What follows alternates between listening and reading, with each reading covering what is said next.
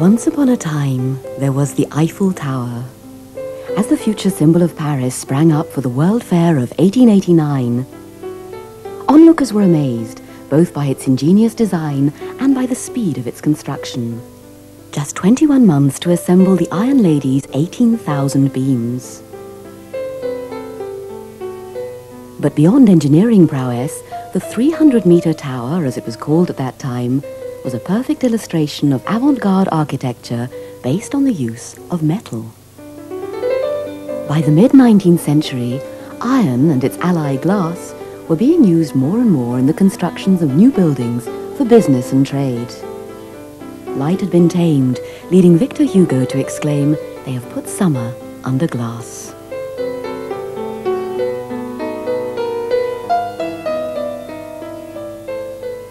Discreetly used to instill new life into aging structures, steel offers an unrivaled ability to blend with the existing decor.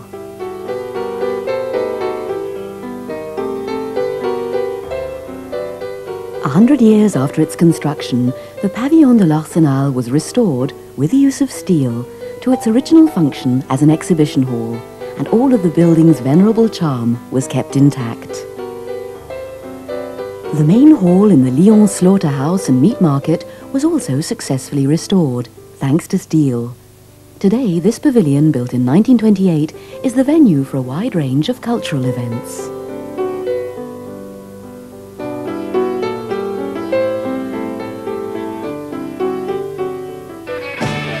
By 1965, steel was being used not only to construct buildings, but also to add to their style. The first high-rise building in La Défense was given a form worthy of a Cadillac, symbolizing the dynamism of this new business district. Six years later came Beaubourg, and cries of a scandal. Beaubourg ushered in the high-tech era. The steel structure was left uncovered, painted in bright colors, and became the building's leitmotif. Even the stairs, lifts and escalators were integrated into the outer shell to leave more exhibition space inside. The audacity of this new architecture sparked off a heated debate, but the controversy and extensive media coverage brought steel into the limelight, as it increasingly assumed its place in the architectural landscape of Paris.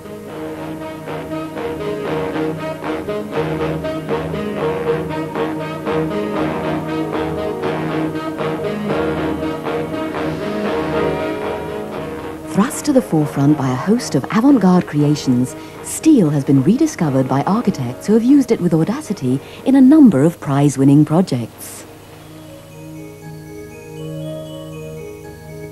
The pyramid rises from newly created underground areas beneath the Louvre Museum. With a delicate and thought-provoking steel and glass geometry.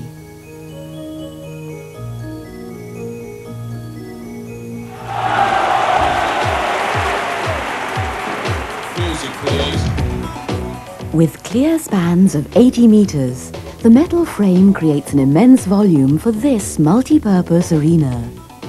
Designed for sports and music, from rock to opera.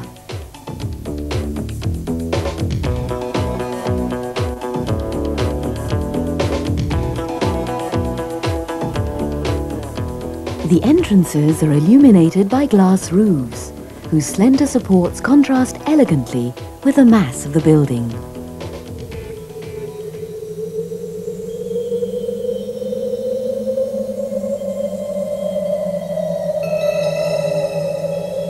These enclosed glass houses and their stainless steel tubes and hinges bring a light, transparent touch to the former La Villette slaughterhouses, now transformed into the Paris Museum of Science and Industry.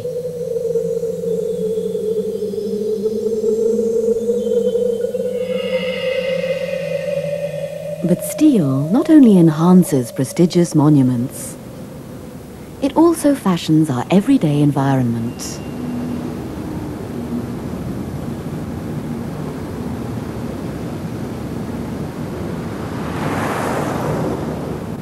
Here, steel has a less ostentatious and more functional role, But the practical use of steel doesn't detract from its aesthetic qualities. Steel, a metal that marries practicality with imagination, creating a feeling of space. Room to wander around the streets, room to breathe, adding a new dimension to the working environment.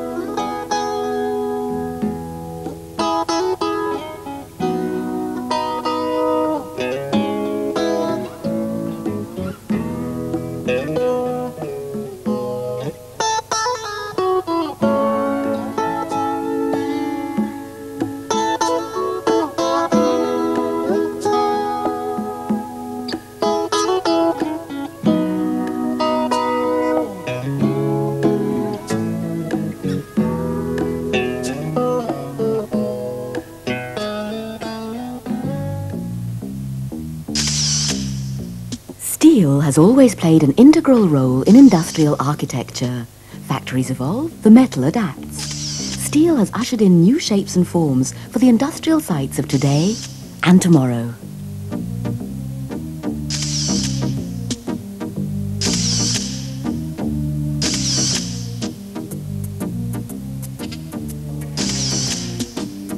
From Beaubourg to Guyancourt, the architect Piano has modelled steel to suit his creativity. Here, the aerial grace of steel brings dynamism to the space.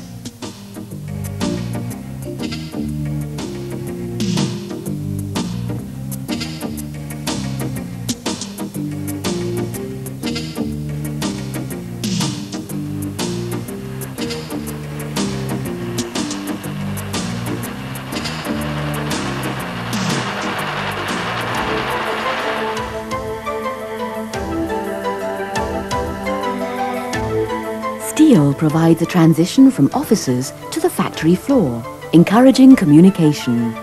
The shop floor, the place of production, takes on a new vitality.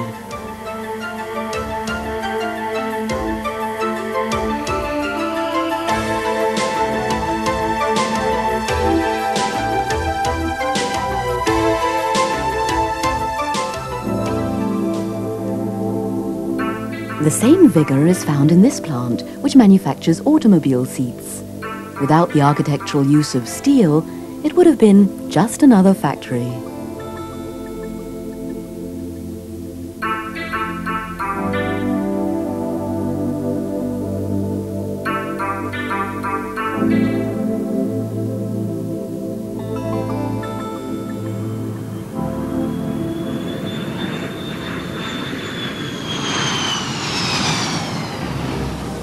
Public areas are, by definition, the architect's exhibition hall or theatre, places where he can let his imagination run free. At this library, the ground is marked like an airport runway, complete with landing lights, while the roof suggests the wing of a plane.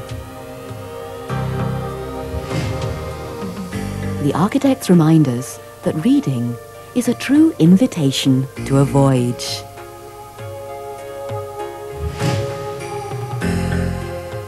For this shopping centre, anchored like an ocean-going liner in the heart of the city, the architect uses steel to create a tangible link between Saint-Nazaire's shipbuilding tradition and the future.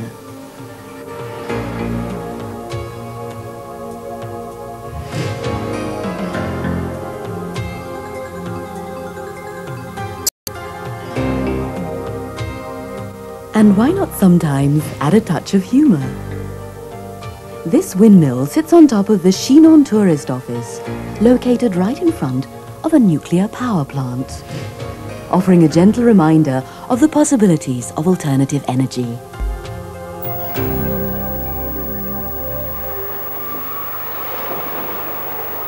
Steel means space. It enables architects to create the large areas needed for sports facilities. Steel means speed, making it the chosen material for extensions or alterations which must be carried out without disturbing people's way of life.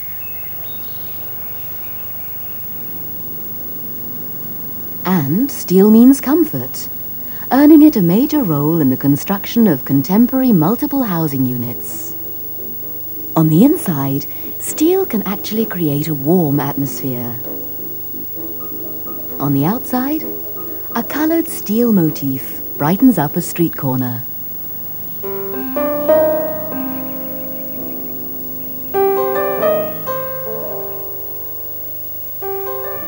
Using a resourceful combination of steel and Venetian blinds, the architects can almost bring the garden right into the living room. Less building material means more space and light, and direct contact with the natural environment.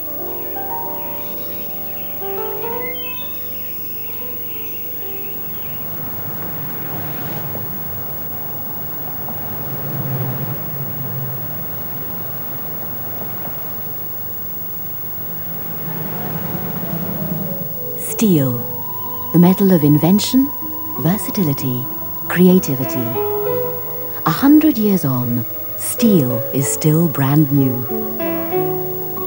In cultures throughout the world, across the 5 continents, steel is still synonymous with imagination.